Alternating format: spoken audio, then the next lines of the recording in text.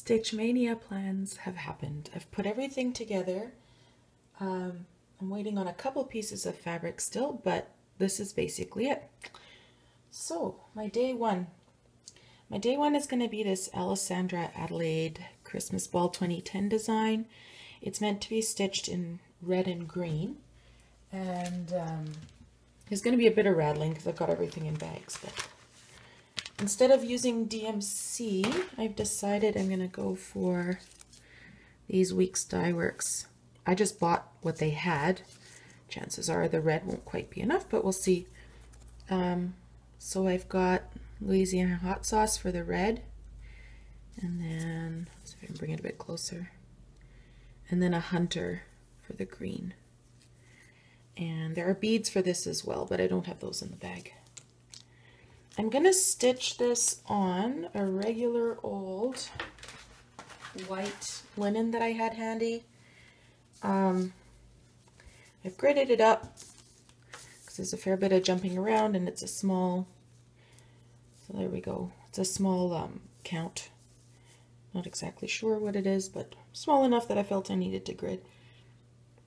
I should mention that this pattern was a gift to me. I helped, I can't remember her name now, but there was someone on, I think it was StitchMaynia, who needed a little bit of translation for a swap she was participating in.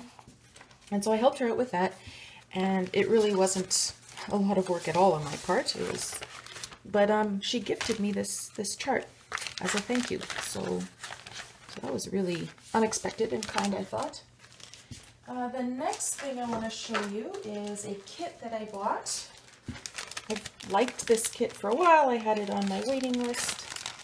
1, 2, 3 stitch. Sorry for the rattling. There's a bit of stickiness going on here. There we go. So the kit is the Dimensions Kit Be a Light into the World. That kind of works really well with our school leadership theme, and so I wanted to stitch that up. I'm going to zoom in a bit. My camera stand is not very steady, so I'm sorry for any wiggles you might get. There we go. Shadow the glare away. So there it is. What I did was I gridded the dark blue fabric with a green sulky sliver, just to make the stitching faster, and because I was excited about StitchMaynia, but I didn't want to start too early.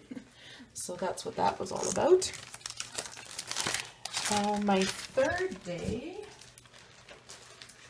a while ago now, I bought these Christmas books. There's a bunch in the series. It's a Leisure Arts publication, and I've seen the Nora Corbett reindeer, and I thought that would be fun to do, but then I saw this one and it was a bit more my style, so I bought this whack load of fabric. It's a 32 count lamb's wool Jobelin over, and I'll be stitching over 2. It's huge. I mean, you can't really see on the screen, but what I did was I gridded 1 reindeer's worth of fabric, and if you give me a second, I will open the book to a page where you can see the picture and not, there's the beautiful lamb's wool again, so you've got something to look at. Let's see, they are, it's called R is for Reindeer, and of course I'm not seeing the page number right now, but, oh, here it is. There's the chart. Sorry, I'm going to flip the pages back and forth a bit here. They've got, there we go. So let me just adjust the light, get the glare away. There we go. So there's the chart, and I've decided I would like eventually to stitch the sleigh plus enough reindeer that I can have Dasher, Dancer, Prancer, Vixen, Comet, Cupid, Donner, Blitzen, and a Rudolph. So 9 reindeer. Because, you know, why go small when you can go big? So that'll be my third Mania start. That uses a Krennic. I've got in there a 002 blending filament, and the lady at the store. I went to Sheena's Needlework Gallery in Winnipeg. She helped me figure out how to set everything up so that I'd have enough room. And the reason I'm doing it on this massive piece of fabric is that I can save fabric by stitching it all in one piece. I don't need to leave enough for framing. I'll be sewing at a fairly narrow margin, so I just had to have enough that I can manipulate a frame, a Q-snap type thing. Okay, while I'm putting that away, I'll give you this to look at. That's my number 4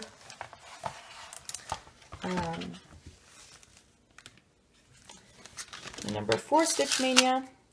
I bought this chart probably at least a year ago. It's the Robin Hood Clouds Factory, which I fully expect to have a ton of fun with and have trouble putting down at the end of the day. So it's Robin Hood based on the old Disney animated movie. And you've got all the characters there. Maid Marian, the nurse, Prince John? The snake, the troubadour. There's a bunch of different characters there. Friar Tuck, sorry. And I'm going to stitch this on this fabric. It's a 28 count gold digger fabric by Rolanda Snyder. She's a hand dyer in Canada. Now if I turn the light away, oh, it's a bit washed out. This fabric, maybe if I put something white beside it, it'll behave. This fabric is a sort of a parchment gold tones fabric. There's a yellow. Does that change it up? Nope.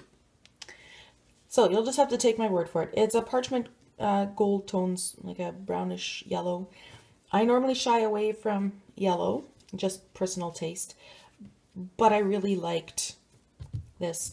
And I know not everyone's a fan of gridding, but I have to say, the last time I did a Clouds Factory, I had problems with, I'd stitch and stitch and stitch, and then I'd discover that one of these characters was, a stitch or two out of alignment. So I hope to avoid that problem. But yeah, I can highly recommend Rolanda's fabrics. She generally sells them for 20 bucks a piece.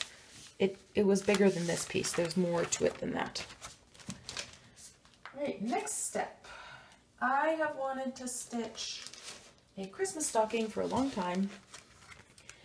And so there's this, it's called Bygone Days stocking. It's from this Donna Cooler collection book. I have another one of these as well, and she's got a whole bunch of stockings, Christmas stockings, in a variety of styles. So there's kind of like cute and fun, and then more old-fashioned. The one that I'm going for is a bit more of an old-fashioned one.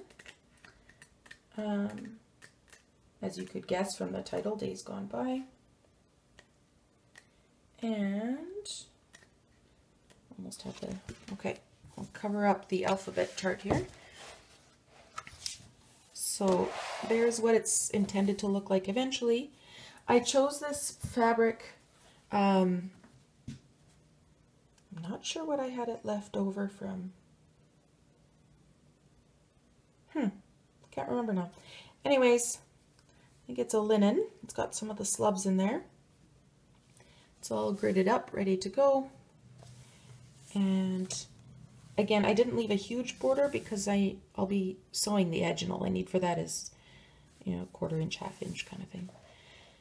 And I went with this blue-gray because I figured it would match the snow tones fairly well. That was my thought anyways on that one. So I'll get a start on that. And then the next one, I don't have fabric for this one yet. I've got a shipment coming from Rolanda, but this is my first soda stitch. And there it is, the chart. We'll be stitching Little Red Riding Hood. And I want to put her on a light green fabric, sort of like you could see in this image here. just for fun. I've seen these charts, I've seen different people on Flosstube stitch them, and I thought it would be fun to try one. My theme for StitchMaynia this year was, for the most part, to try new designers. Not entirely, but that was kind of, so the Alessandra Adelaide and this one, Soda Stitched, a few different ones. Stitchrovia. Now, that is not the best image ever, but I want to stitch her Wonderful World, and I'm going to put it on this, it's a 28 count solo fabric by Rolanda Snyder again, and this is not too bad, this image here. You're getting the mottled blue effect quite nicely.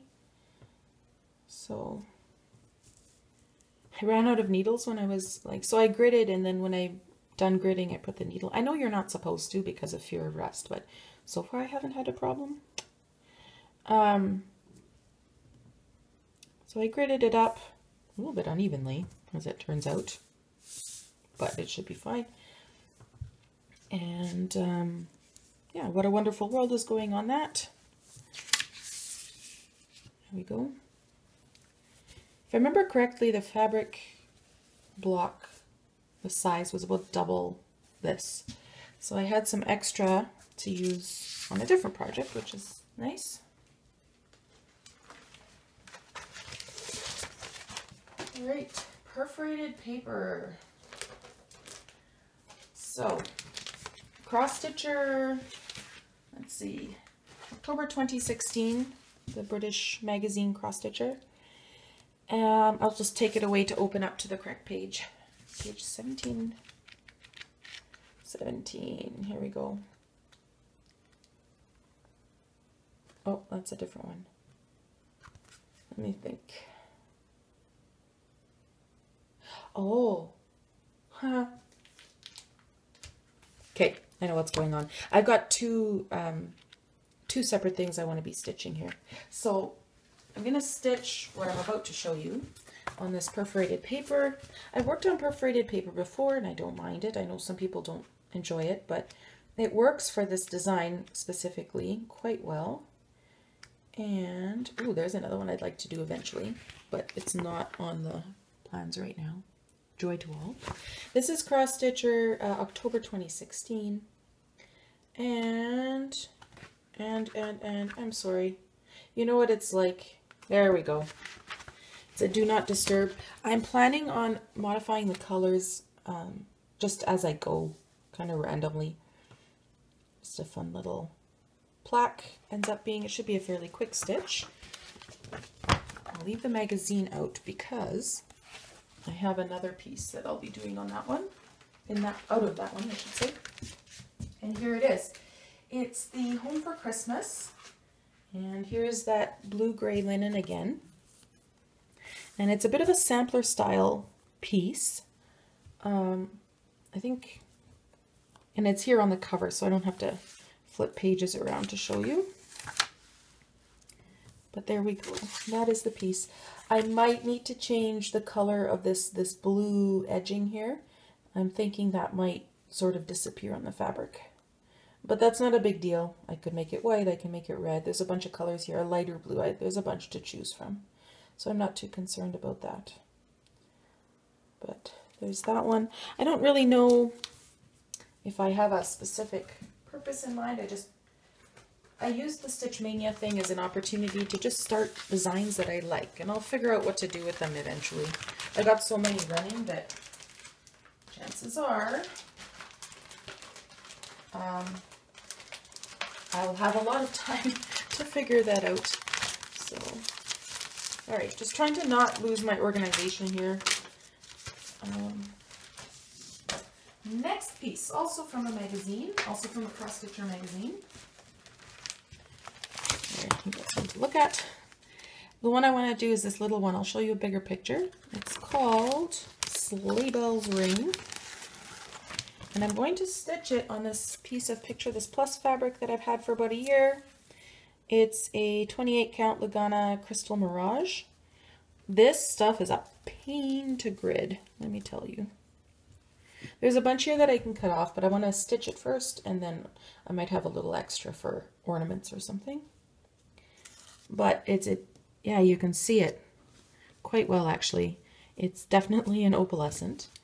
And the image that's going to go on it is a Santa flying over a sort of old world type city or town. To me, it looks almost like a medieval town. Here we go. There. So I'm hoping that the dark fabric will make it look like he's traveling in the night sky.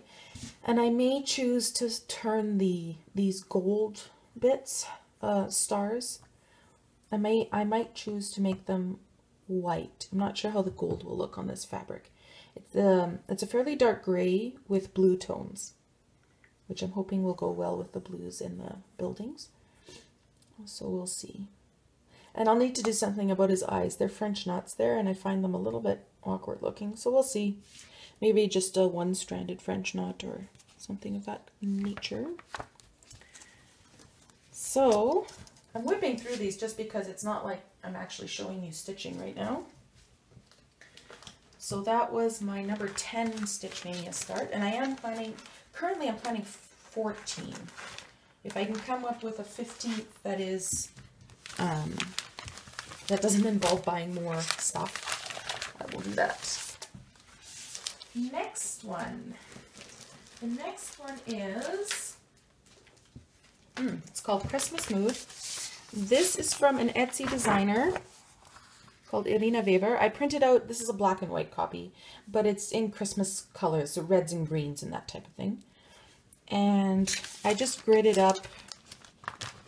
This is a very small count Ada. So I gridded it up. It'll be a small, there's my hand for reference, smallish design. I'll stitch it over one. But I was kind of debating with myself. Okay, I'm going to need to zoom in to show this to you properly. I was debating with myself how many threads I'll want to use. Just because, there we go. Just because I've stitched on this before, and stitching 2/1 tends to get bulky and squished real fast. So this top one was a test 2/2. The middle was a 2/1, so 2 threads on the bottom and top leg. This middle bit here was a test of 1 for each leg of the cross stitch. The bottom I did 1 thread, the bottom leg of the cross stitch, and 2 the top. And I like the look of that the best.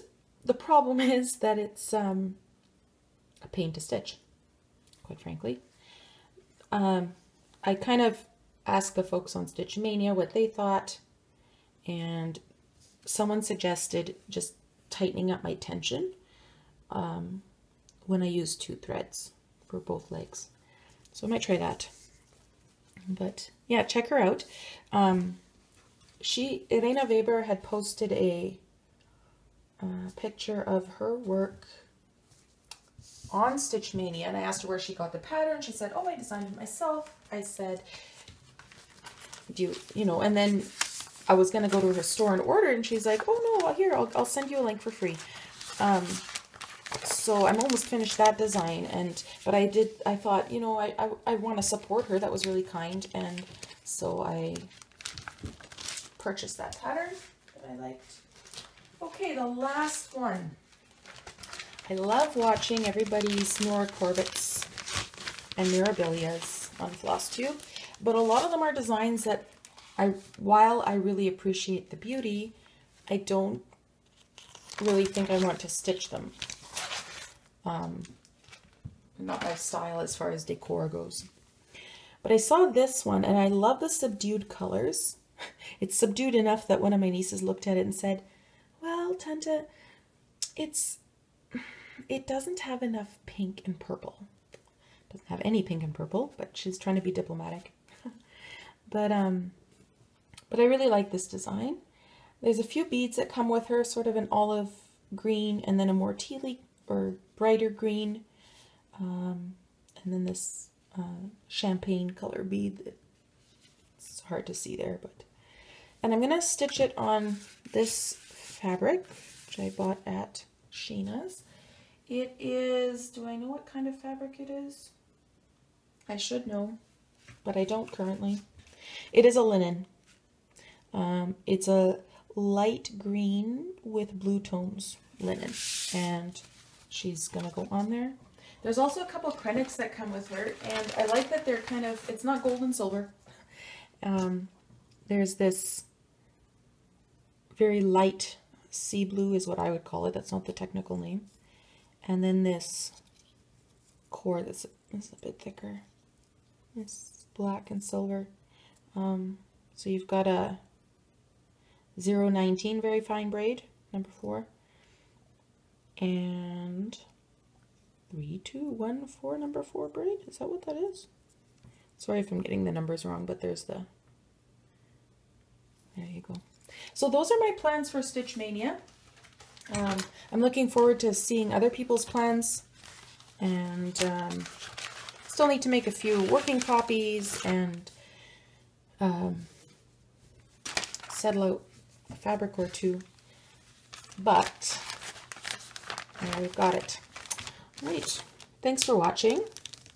If you want to, you can like and subscribe, and hands. I even have a hand note. It's hard to see, but it says something about, oh, leave at 7.